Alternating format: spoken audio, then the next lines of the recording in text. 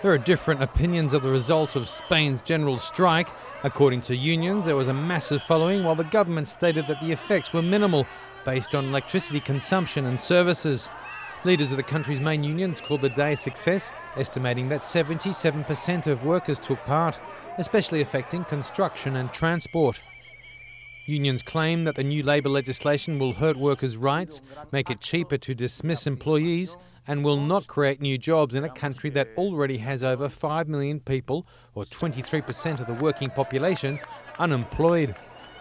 Spain's Minister for Employment, Fátima Báñez, says the government is open to dialogue, but warned that key parts of the reforms, which hope to make the labour market more flexible, are non-negotiable.